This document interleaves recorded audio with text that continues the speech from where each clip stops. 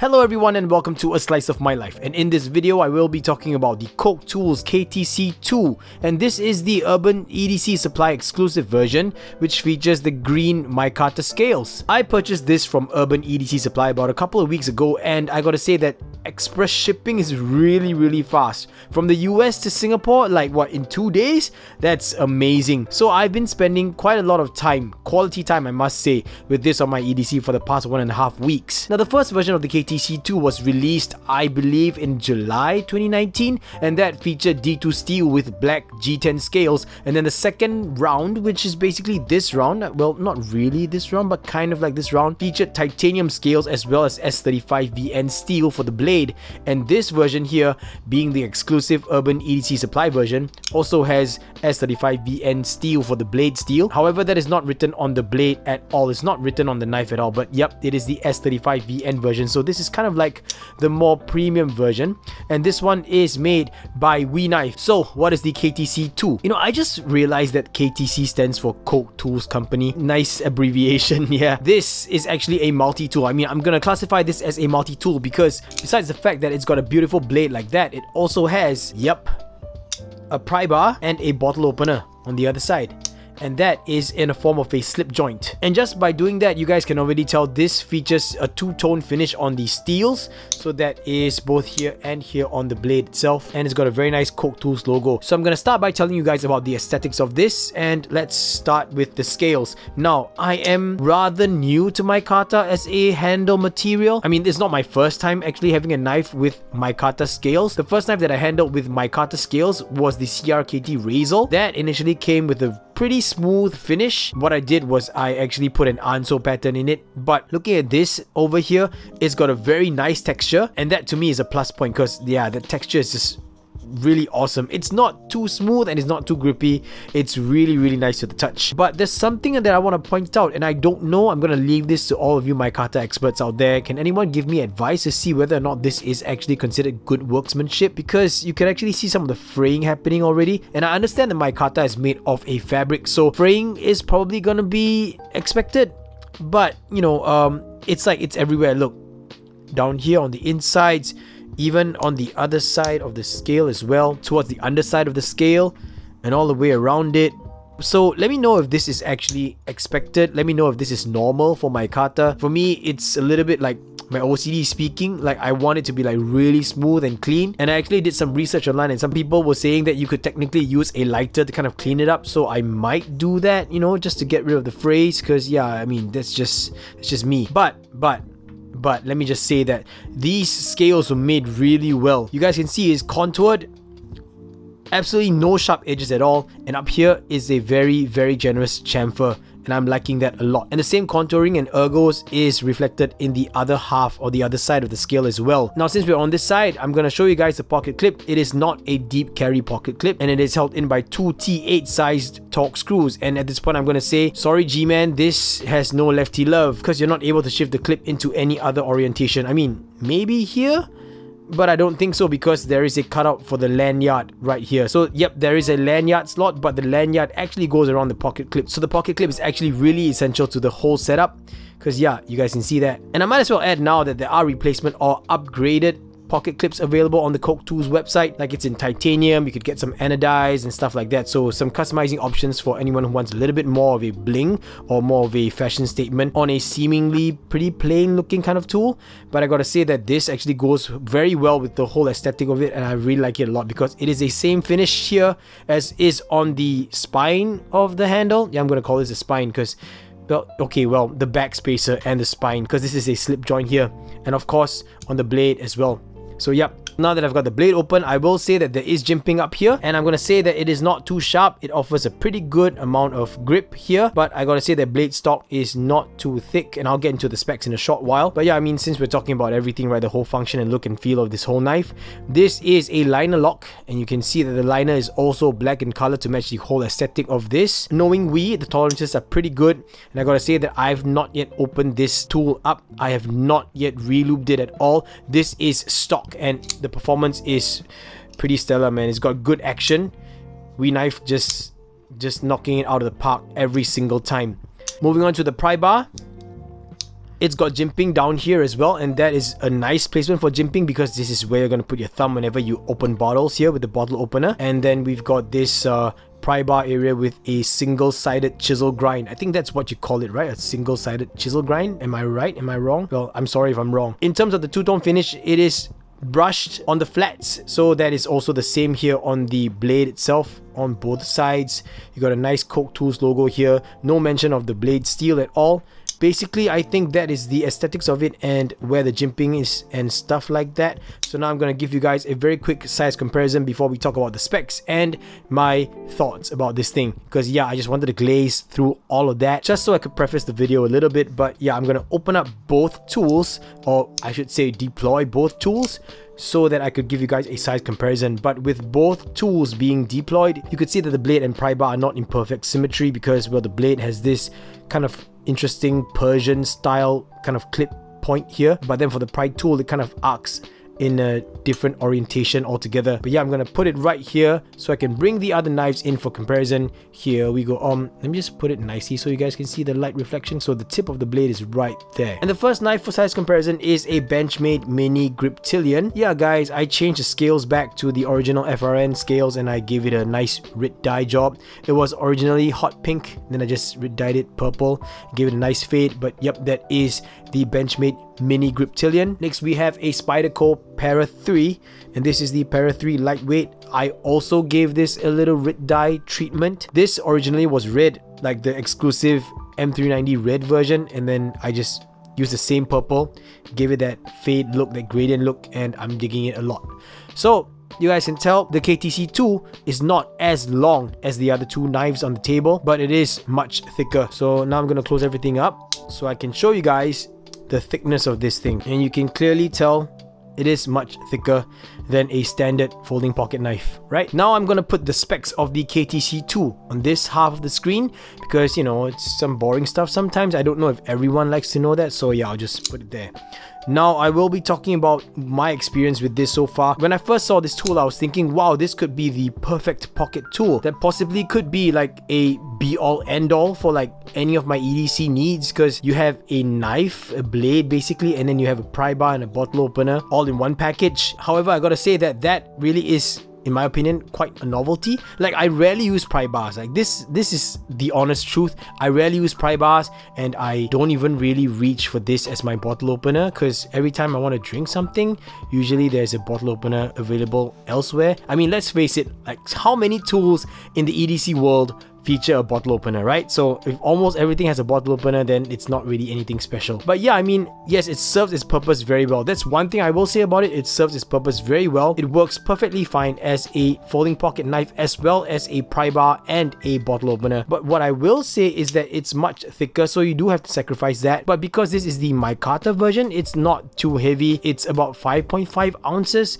and I know that in the EDC world, a lot of people value knives or pocket tools that are less than 5 ounces, but this is 5.5, and honestly speaking, I don't really care. As long as it's not too heavy, I'm fine with it. So yeah, this actually sits in my pocket quite well, and I've actually enjoyed my experience with this because it's really nice to hold, and I only use my tools whenever there is a need for them. I rarely ever fidget with them because, you know, I don't want to startle people. We're here in Singapore, it's quite a peaceful society, and yeah, people get a bit uptight quite easily, I'll be honest. So yeah, I mean, I don't really fidget with my stuff very well, but if you're getting it for what it is, this is perfectly fine. So now, I gotta say that, yeah, when I heard that it's made by WE, I was like, wow, this is awesome. This is possibly, I had to say it, but don't get me wrong, it's not bad, just don't get me wrong. This is, I think, my least favorite WE produced knife. I'm not saying that it's a bad knife. I like this knife, I like this whole tool, but as a tool, I think WE's strong points really isn't in slip joints, in my opinion. I've never handled a slip joint by WE knives. Like, I mean, if ever I want to get a slip joint from WE, it's gotta be the Scamp because it looks so good, but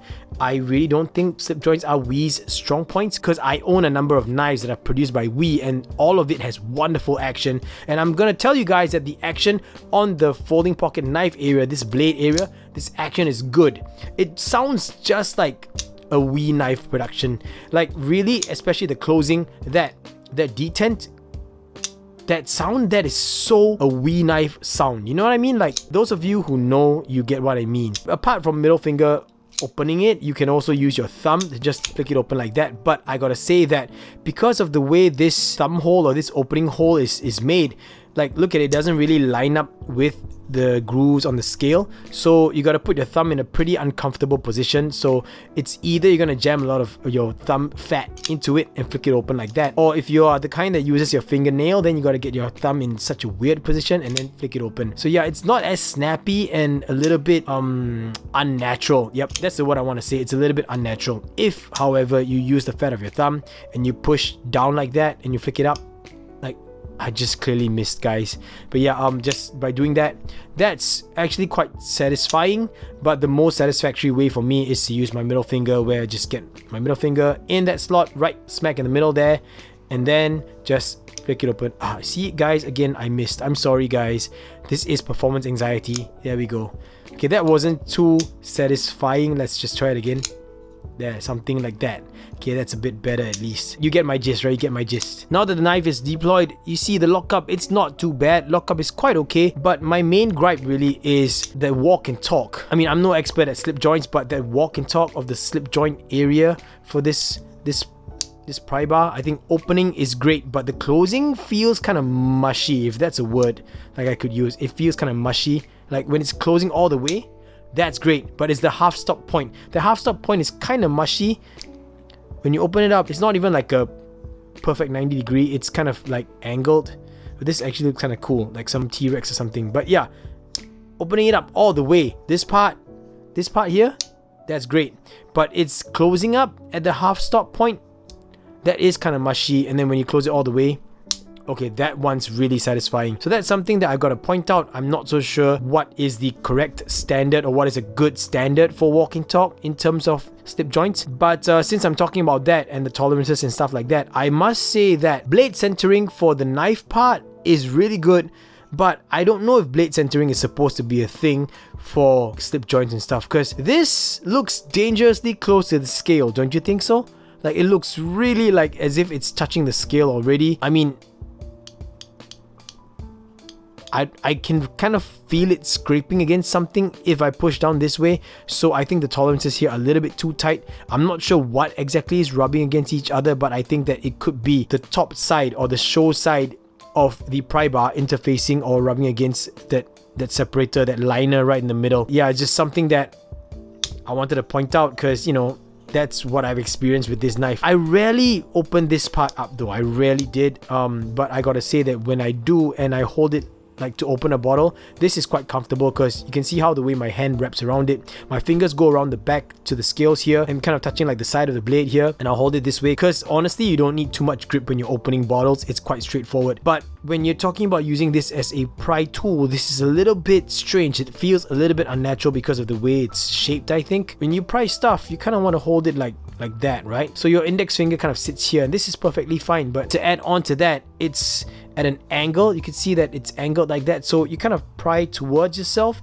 It's quite difficult to pry away from you because you can't really twist your hand far enough to get it flat, you know. And if you were to hold it like in a hammer grip, for example, the blade is one thing that it gets in the way, but it's just, it feels unnatural as well. So I think this is a pry bar tool that is not meant for hard use, although I've never used a pry bar for hard use ever. It's just, you know, it feels strange just holding it like that. I wanted to point that out. I mean, I'm not gonna hide anything that I find about this knife, right? But I must say that in its closed state, I really love the lines. It melts into the scale here. It just goes so well with this contour, and then it kind of bumps out like that. So yeah, that's actually pretty interesting because you see both sides of the scales actually having this extra curve going in here. But when you're using the knife, for example, this sticks out. So this kind of adds like a little bit more space in between.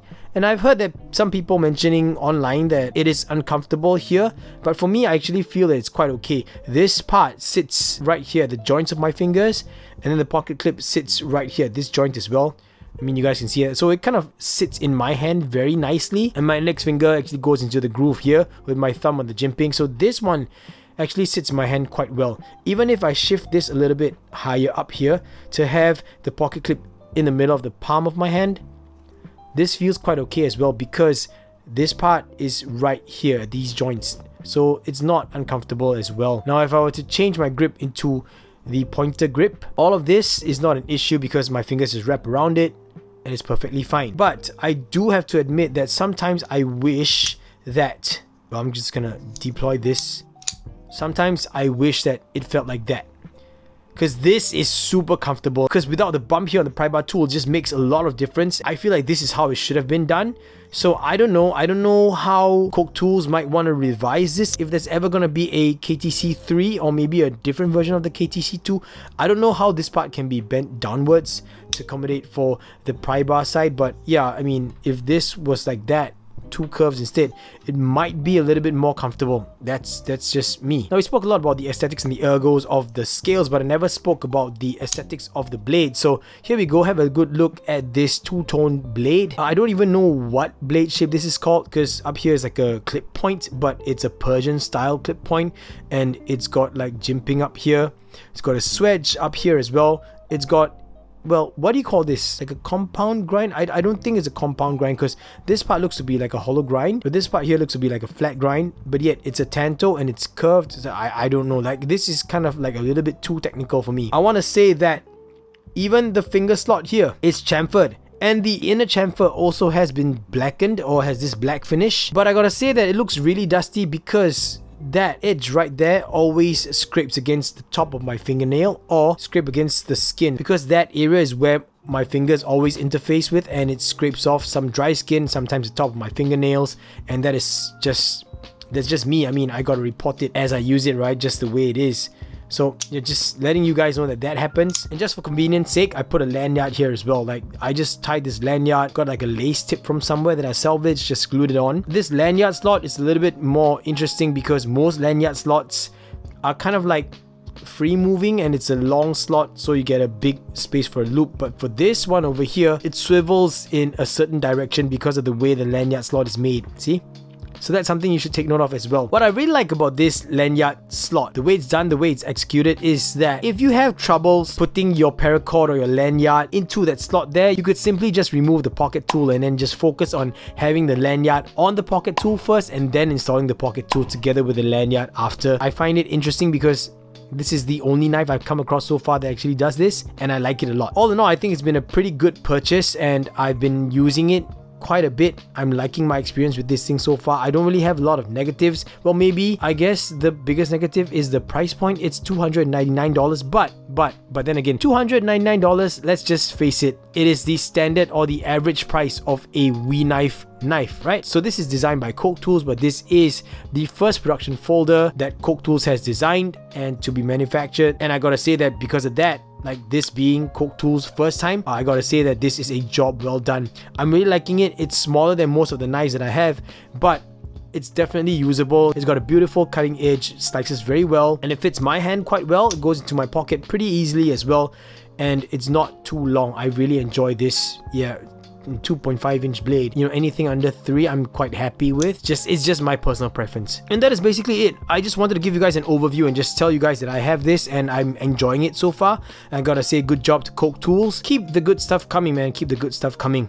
I'm quite happy that I got this green micarta version. I think when it's time for me to clean it up, what I will do is I'll try and like remove all these frays, and I might consider giving the micarta scales a writ dye job. I don't know, because I've seen some people who writ dye their micarta materials and the result is quite beautiful. Plus, I'm just thinking, like, you know, since this is like green, if I were to writ dye it like maybe like a dark color, like maybe gray or black, and then use a sandpaper and just lightly sand at the top so I can sand off that writ dye layer, I might get a nice, like even more contrasting kind of finish where you could really see the fabric weave a lot more clearly.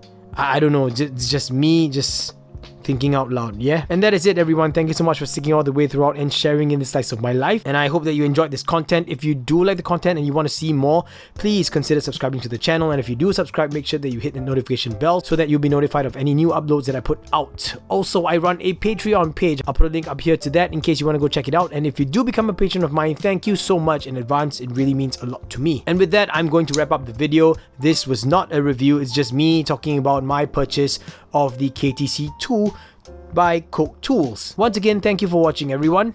I will catch all of you in the next slice of my life. Until then everyone, gaga, boos.